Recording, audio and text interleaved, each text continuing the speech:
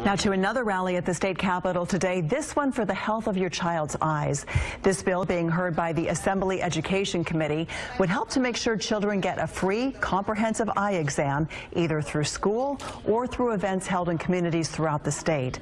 Vision disorders are the most prevalent disabling childhood condition, and 1 in 4 children and adolescents suffer from vision problems that can impede their learning. Lawmakers say oftentimes children are labeled as bad actors when really they just can't see that well. That bad actor is not really a bad child, but just can't see the board or just can't see the computer and therefore cannot be engaged.